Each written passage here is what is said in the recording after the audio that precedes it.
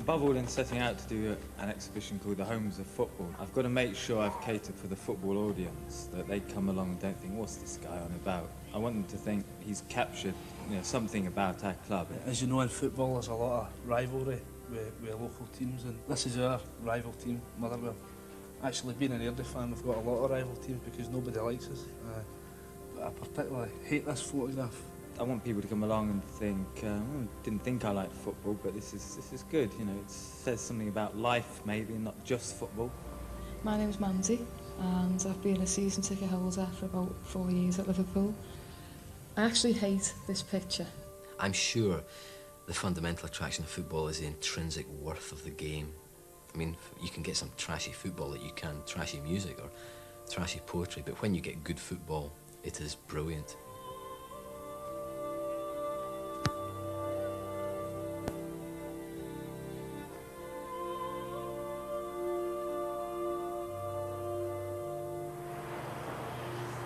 I think some people are surprised in the Lake District's the base for doing this Homes of Football. See, I view Scotland as important almost as England in what I do. And of course it's almost on the border between the two, so almost alternate weeks in going to the two countries.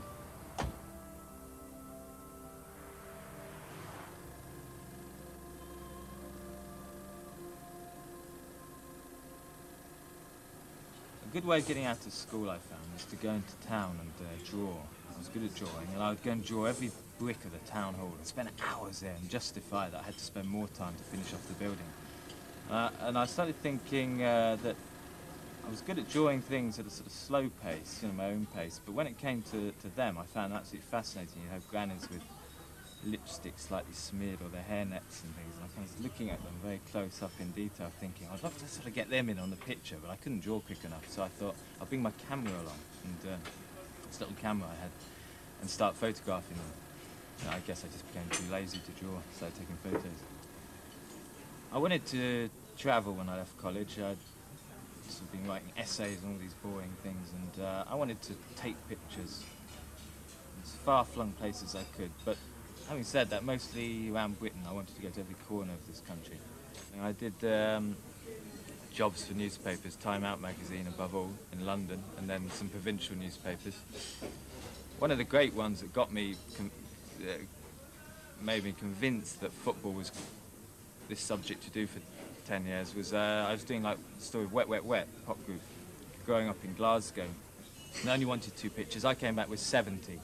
Like a picture album of their imagined youth, what it was like for them growing up in Clydebank and Glasgow. And so much was football, absolutely ingrained into the nature of Scottish people, perhaps English, but it seemed even more remarkably so there in Glasgow. And then I just said, that's it, I'm going to do this now. I'm going to put down everything else, not going to touch any other subjects now until I've told this story of football.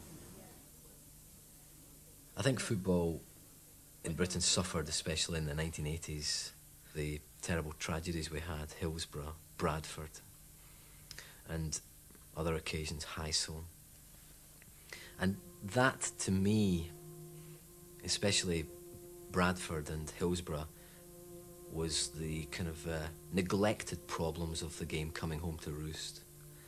And I suppose there was a kind of old-fashioned class attitude inbuilt there, that these people that go along to football are the old working class, and we'll just pack them in like sardines, and we'll just let them stand in the terracings uncovered, and if there's a bit of crushing, then so what?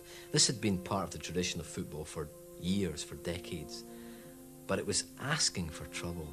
It was crying out to be changed before some tragedy hit it, and it wasn't changed.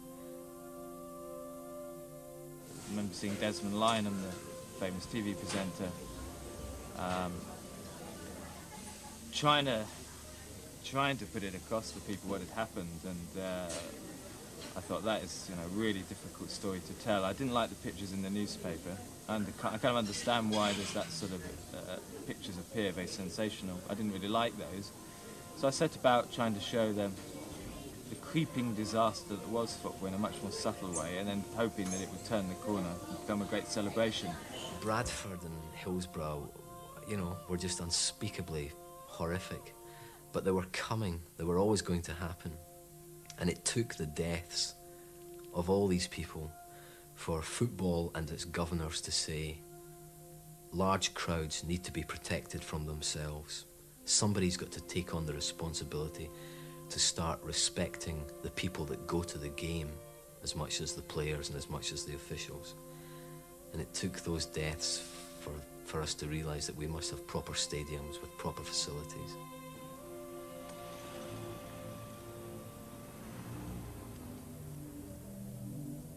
Well, I think it was really, the football grounds had grown old really. They were 100 years old in most cases. They were built in the Victorian era.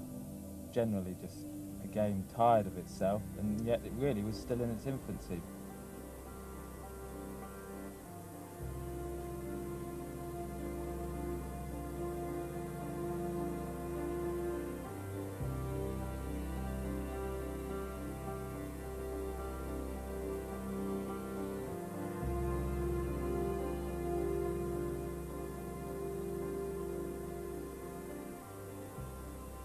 The main thing about the Taylor report, which came in after Hillsborough, almost a year exactly after, was that most big grounds anyway, terracing should go, so standing should go for seats. And that's obviously visually a big change, given that people would be sat in seats. You usually then put a roof over their heads, so a lot more stands appeared.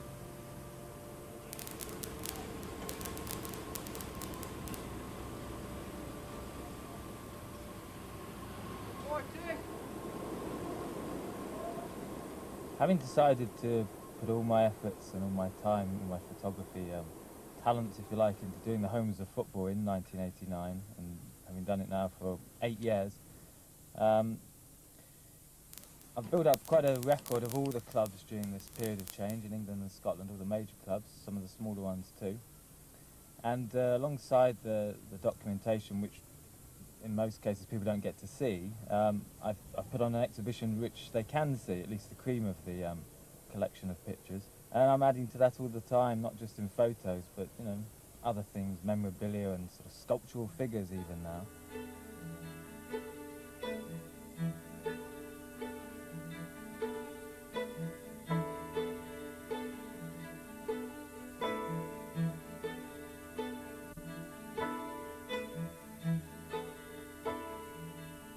There are people that might come here that don't normally go to the game, and I think what they'll see is a different face, a different side of football, and I think that's important. You say when we go to the game, you know, we go hours before kick-off, we talk to people, we mingle, and say we see ourselves as ambassadors, and this in some ways it represents what we do. I think that the exhibition's been excellent. If you look round about, I mean, you can relate so much to pictures.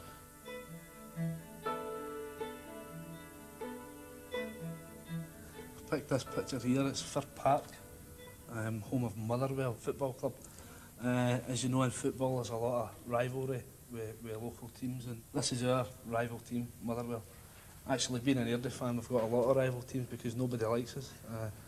But I particularly hate this photograph in a nice manner, if you know what I mean.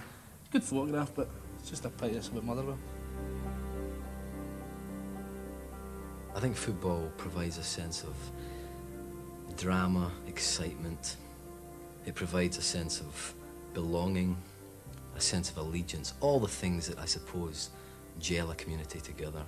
I want the game to continue to be a nationwide thing. I want us to continue to have the beauty and the charm of the very small towns and villages who have their local teams. If they cease to exist, it seems to me the great picture of football would be marred.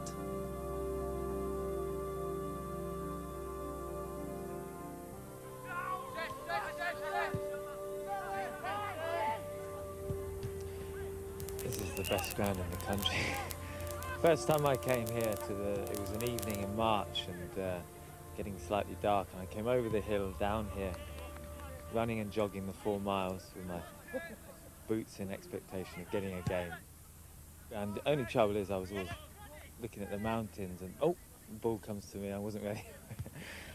This is you got this is Anfield and Manchester United, Old Trafford, but this really is an amazing ground. I was born to be a photographer, just as people believe they're born to be a farmer, a fighter pilot, or a footballer. And as well as the photographing on a professional level, I believe the essence of photography for all of us is the snapshot album, the picture on the mantelpiece. And the first photos, of course, I saw as anyone is my mum and dad's pictures, me taking pictures of my cat and the dog and the house. And we're trying to always hold on to the passing of time, to capture moments, freeze them forever, so that they say we lived here. This was us in this great passing of time. Tens of thousands of years, this was our little dance in the middle of that great chapter of life. And that's the essence of photography. All right, this is of everyone. Are you all ready? Okay, all this way.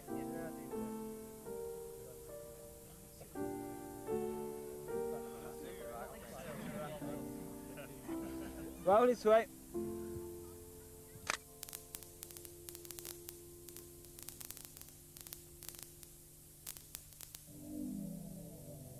In choosing to do the Homes of Football in colour and colour photography, where we're dealing with photography and football, which are two of the most accessible things to people going. So I'm setting myself up to be having to take better pictures than they would on their own cameras, for them to really step back and think, well, I was there too at that, or I had access to that experience, because they're not always from privileged positions in the ground, they're just from the terraces or outside the ground even. They're things that other people could have photographed. And the competitive zeal in me, the streak that runs in all of us, I suppose, thinks, okay, I'm not going to be a mountaineer, climb the highest mountain, I'm not going to score 100 goals for England, but I'm going to take such pictures that they think, wow. My name's Mandy, and I've been a season ticket holder for about 4 years at Liverpool. I actually hate this picture because, for a number of things. When I first looked at it, because of the wall, it captures the end of the tunnel.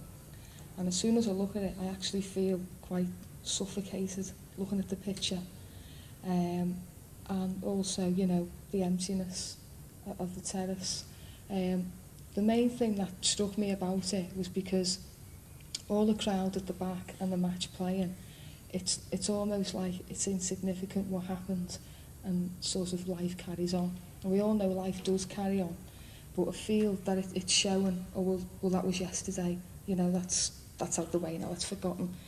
Okay, when's the next football match? And everybody's packed in the other end. And that picture sort of captures all those feelings in one.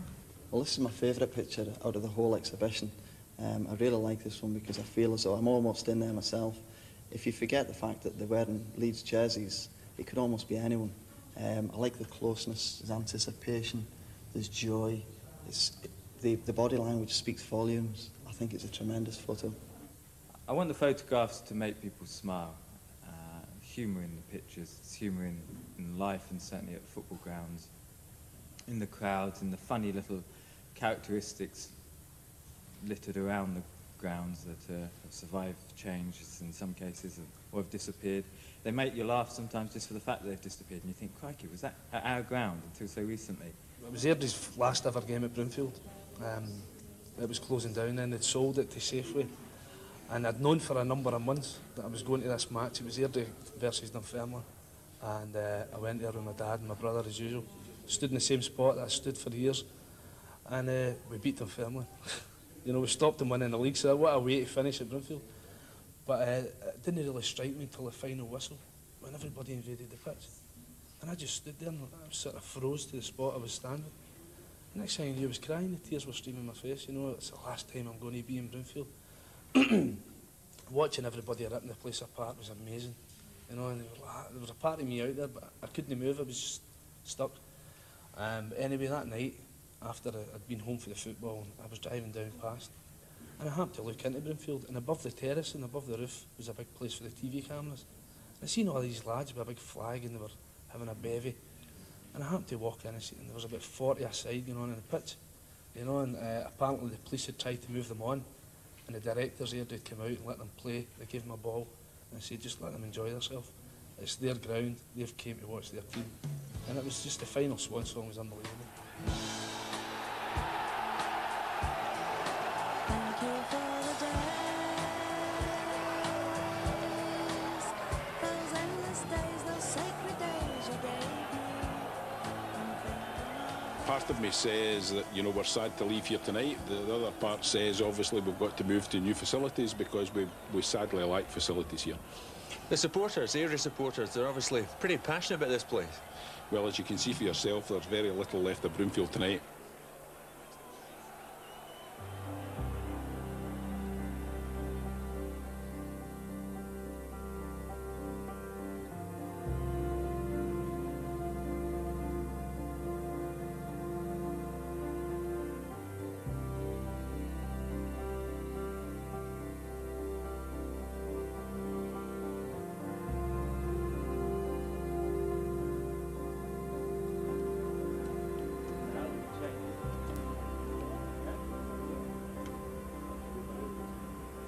And I come to a game and I come in the car and I wander around more than most because I like taking pictures. But what was it like in the 1930s or 40s? Say you with your mates coming to the match. What was it like? Well, yeah, as I say, it was a regular meet-up. As early, and we'd probably have a game at snooker together, and they'd allow visiting supporters in, and then you get generalising on how their team were playing. Instead of, he looks a fine player, your left winger is bang on form like, we'll have to watch him today, and same about ours, but you don't get too much now. Did you sing more then, in those days? Did we what? In the 50s, 40s, 30s? Sing? Sing more. Did you swear? People make it your angels in your day. I reckon you swore your heads off. I never said with that. No, you didn't. You all swear when it miss a sitter, don't you? You always say, oh dear, that was close. Yeah. Ted, I'm amazed, you know, when I think all my generation now, when we see those, both of you were saying, Jack, you and Ted, you were saying about this swaying and how people carry 20 yards down and then back up again. You know, I can't believe that people didn't get injured. When you look back at it, it makes you wonder. There used to be a couple of St John's ambulance men knocking back, and if one did get a shout, "Get in!" Pass him down. Looking back, you can't recall too many. You can't recall too many injuries. Looking back, when you think about it. When the cop were first converted, it looked good, so we thought we'd come and have a seat. Now, it was great to sit down before the match started, but the first 20 rows, when the team was pressing down this side, you get an awful lot of people stand up. So obviously it was like the Mexican way. People behind automatically had to stand up. But if you're too late, either the ball would just miss or in net, and then you think, Clarke. But I think here you took a lot of atmosphere from football. It's like taking a tap room out of a pub. You generally lose that kind of atmosphere. A lot of people like the tap room atmosphere of a pub rather than all sat down sedately in the lounge. And that's what you've done by making all seats. And a lot of my mates said the same. You can't be at the old atmosphere where all we used to be together, heaving and swaying. As a teenager and a young man on the spine cop, watching your side, when they used to be kicked towards spine cop, that was the place to be. And I think we've just lost that edge. With safety and with pristine arenas, the atmosphere at football has diminished. The fantastic old raucous atmosphere, reverberating cries and songs and chants, I think that aspect of the game has been lost, because in the all-seated stadiums you don't get the old breathy roar that you used to get when 25,000 will be packed onto one terracing end. But I'm pretty happy if the price that we pay for that loss is safety and comfort, then I think that's a good thing. 7 years ago, when I began the Homes of Football, I never once had to ask the way to a football ground because the floodlights would always tell you where the ground was. But as in the case here at Anfield, they've tucked them in under the new stand roof and you can't see it. There's no mistaking you're in a football community when you get close to the ground with the noises, kids shouting out their football allegiances, and of course the smashing of gates and things as football is played out. I think football should still believe and still hope that it belongs to the people, and these are the communities that surround the clubs. And you see this at the big city clubs. You see it at Rangers, you see it at Celtic, it's very noticeable at Liverpool, at Anfield, at Villa Park, where Aston Villa play. These grounds are cheek by jowl with the housing estates, where the community lives, where the people are. And I like that symbolism. I love seeing the bricks and mortar of the vast new stadiums rising up above the local communities where the people live. It symbolises to me the true heart of football, and it symbolises for me the umbilical link between the club and the people that support the club and finance the club. And that, for me, confirms that football belongs to the people, the community. And I hope that in the radical changes that are overtaking football, that umbilical cord is never severed.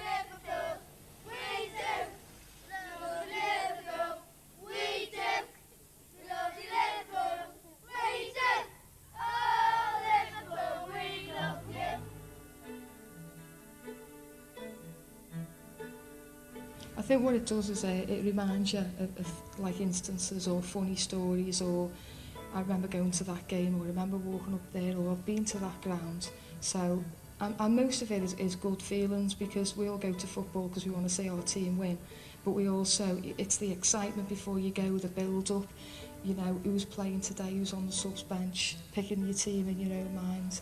And all those emotions, when you look at pictures, it just reminds you of something that you love because you're going to a football match. I think it gives people who don't have an interest in football to see a different side, to see a humorous side, to see the passion, to see the collective coming together, regardless of which team you support or what your views are. And I think that's important, to broaden the view, because normally your Joe Bloggs in the street who doesn't follow football will only see and hear the adverse side. And there's much, much more to it. I mean, there's a lot of unemployment in Liverpool. There's a lot of badness going on, you know, whatever's happening here and there. You read about it in the papers, a guy was shot, a guy was stabbed. But when you go to the football on a Saturday, that's all out the window. You forget about that. You know, you could fall out with your wife on a Friday night, have the biggest row of your life. If you go to the football on a Saturday, you have a couple of beers, you relax, you forget about it. You come back home, alright, if your team's won, you're a wee bit more lenient with the wife, you fall back in with easier. But if they've lost, you're back to square one. But to me, football, it's life, you know. You can go away and forget your worries for an hour and a half, 2 or 3 hours in the pub, whatever. And this just sums it up for me. I mean, I've picked this picture, but there's a lot of pictures in here. I think one's better than the next. But it just sums up life, football. It's amazing. I've never grown weary of doing the homes of football and putting on the exhibitions. And I think having people around you all the time is a great incentive to keep doing it. Trying to build a little team of people that would take it on for a few years more. When you get guys who have a common passion, or as we're now getting women as well who have a common passion, that, when it's cleansed of sectarianism or bigotry, is terrific. I mean, I wouldn't put football on a par with the NHS or religion or anything like that, but it's pretty important in people's lives, and I can appreciate why. It's vastly popular because of the intrinsic worth of the thing, the beauty of the thing.